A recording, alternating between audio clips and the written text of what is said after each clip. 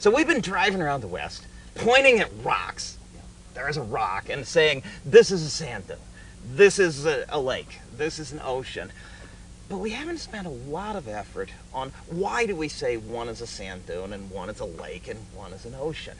Now, in the case of the sand dune, when we looked at it, it was all sand. There were no little pieces, there were no big pieces, it was all intermediate-sized sand pieces.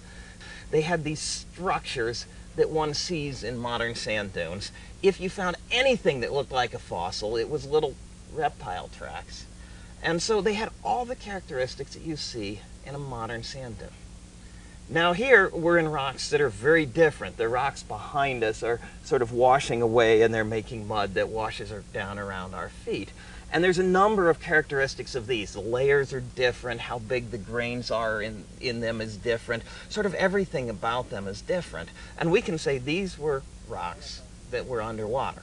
And we could go through the whole list of reasons why we can say they're underwater, but there's one very easy one. If we look down at our feet, and we look around at what's washing out of these rocks,